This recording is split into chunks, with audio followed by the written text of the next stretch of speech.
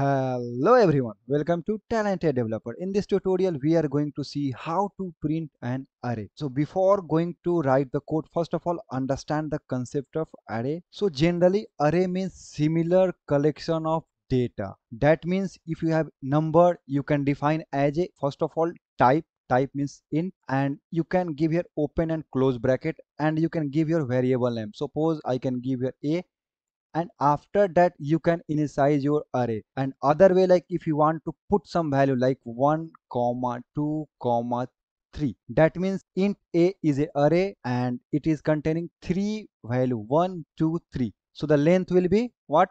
Totally 3, and index position will be start from 0 1 2. So in this video we are going to print this value, so we can print like 1 2 3, or if you want you can also print 1 2 3, or if you want more thing then you can do like 1 2 3. Correct? So let's write the code. So first of all we need the type of array, so we are going to store only integer. So what you can do, int, and you can start with open and close bracket, and you can give your variable name. So I can give here like array for now. So here I'm just going to assign the value. So what you can do, open and close, and just give your value like 1 2 3 4. So we have to print. So how we can print? So in this approach we are going to use the for loop. So in this for loop you have to pass three parameters. So first of all it will ask like, okay, what is your starting point? So our starting point is what? 0 index. So what you can do, just give int I equal to 0, and it will go till which position? It will go till array dot length. So just give your I less than array dot length, that means array size. And how it will go?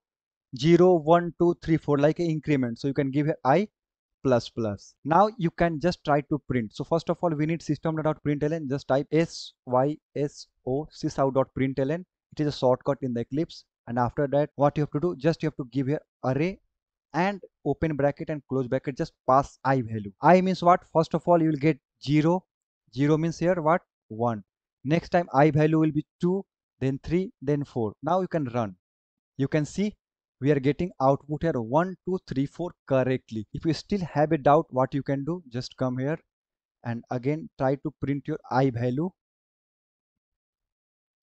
So if you run, you'll get like, see, index of 0 you got output as a 1, index of 1 that means 2, index of 2 that means 3, index of 3 means value as a 4. So we got this output using the for loop. But you can also do here for each loop. So what you can do, just comment this line and just come here, and you can give here for each loop syntax. So our array type is what? Int. So what you can do, just come here and type here int, and you can give the variable name.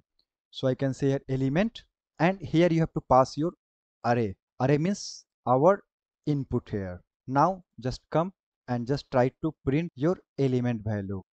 Run this program.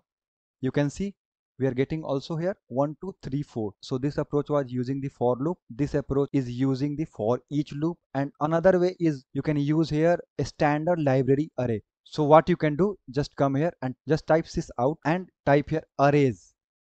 So it is a one class, and here they have a one function that is called toString, and here you can pass your array value.